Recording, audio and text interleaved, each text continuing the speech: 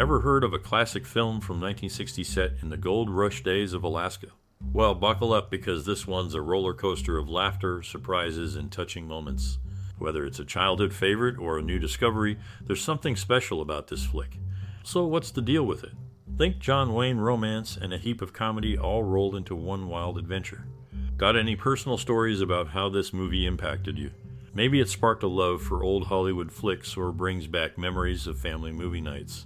Whatever your connection, it's a film that's stuck with many over the years. So kick back, relax, and enjoy reminiscing about this timeless classic. Share your memories or experiences related to the movie below. Can't wait to hear from you. North to Alaska stands out as one of Wayne's best of movies. The film boasts a lot of strengths, including its cast, scenery, and slapstick comedy. Set in the backdrop of the Gold Rush era, it follows the adventures of Sam McCord, portrayed by John Wayne, and his partner George Pratt, played by Stewart Granger. Their lives take a humorous turn when a beautiful woman named Michelle Angelbonnet, portrayed by Capucine, enters the scene. The movie beautifully captures the essence of the era with stunning cinematography that highlights the natural beauty of the locations despite California doubling for Alaska. While the comedy occasionally veers into broad territory, Wayne's performance as Sam McCord is a highlight. He brings a charming mix of humor and ruggedness to the role, making it easy for audiences to root for him. The dynamic between the characters adds depth to the storyline, particularly the subplot involving Angel's journey of self-discovery. Capucine delivers a standout performance, infusing her character with both vulnerability and strength. Director Henry Hathaway's skillful direction brings out the best in Wayne, showcasing his comedic talents and a departure from his more serious roles. Despite its flaws, including moments of overacting and a few missteps in the comedic timing, North to Alaska remains a delightful romp through the Gold Rush era. It's a testament to Wayne's versatility as an actor and his ability to tackle lighter fare with ease. In conclusion, North to Alaska may not be a classic in the traditional sense, but it offers plenty of entertainment value for fans of John Wayne and lighthearted adventure films. Its blend of humor, romance, and action makes it a worthwhile addition to any movie night lineup. Richard Deacon was a character actor known for playing strong authority figures and wearing glasses. He was also a big fan of books and loved cooking fancy food. During the Vietnam War, John Wayne criticized young people who avoided the military draft by going to Europe, calling them cowards, traitors, and communists. In 1930, Raoul Walsh picked John Wayne for a movie called The Big Trail. This made the studio change his name to John Wayne, inspired by a book about a tough general from the Revolutionary War. These stories give us a peek into the lives of the people who made the movie. Richard Deacon's love for cooking and John Wayne's opinions during the war, along with how he got his name, all add to the story of North to Alaska. John Wayne, famous for his roles in cowboy movies, had a changing view on politics throughout his life. At first, he leaned towards socialist and liberal ideas, but later on, he leaned more towards being a conservative Republican. He was friends with Henry Fonda, who was more liberal, and Wayne used the term liberal carefully to keep their friendship strong, especially in Hollywood. Despite being known as a conservative, Wayne surprised many by supporting a treaty under President Jimmy Carter. As Wayne got older, he worried about his appearance in movies, especially his weight and getting older. He thought he could only keep his audience by sticking to his familiar cowboy roles. Despite these worries, he continued to be a big presence in the movie industry. Wayne had some disagreements with directors like Steven Spielberg, who he thought didn't show enough love for America in their movies. But even with these differences, they stayed friends. Wayne even had an idea for a movie that he pitched to Spielberg.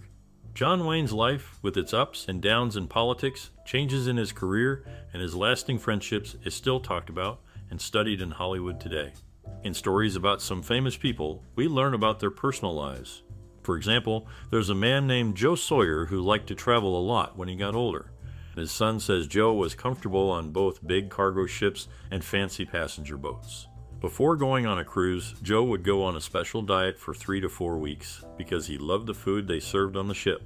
Then there's another famous person, John Wayne, who was really good at acting in movies, but he also had a bad habit of smoking a lot.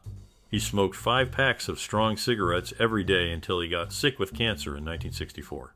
After that, he switched to chewing tobacco and then started smoking cigars.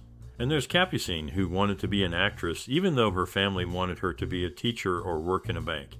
This shows us how she made her own choices in life, even though it was different from what her family wanted for her. These stories give us a peek into the private lives of some well-known people and show us what they liked and how they made decisions.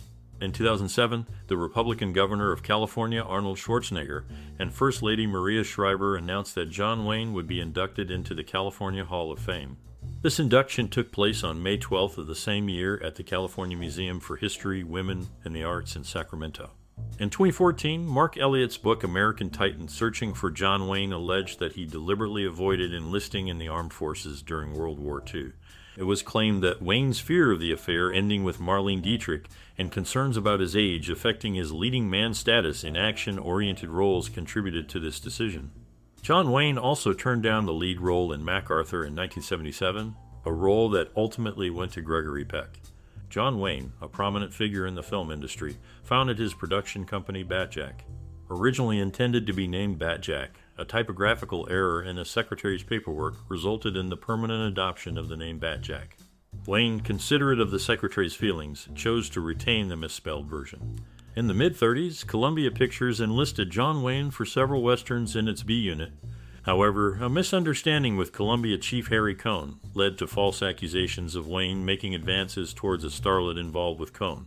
This unfounded scandal tarnished Wayne's reputation, leading to a hiatus from work.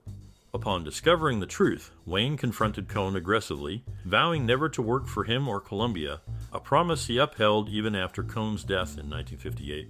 Despite his tough exterior, John Wayne shared a deep friendship with actress Maureen O'Hara. Over 39 years, he considered her the greatest person he ever knew, and they starred together in 5 films. O'Hara, reciprocating the sentiment, dedicated a wing in her home as the John Wayne Wing. After recovering from open-heart surgery, John Wayne intended to star in a film called Beau John alongside Ron Howard. Unfortunately, due to his declining health, the project never materialized.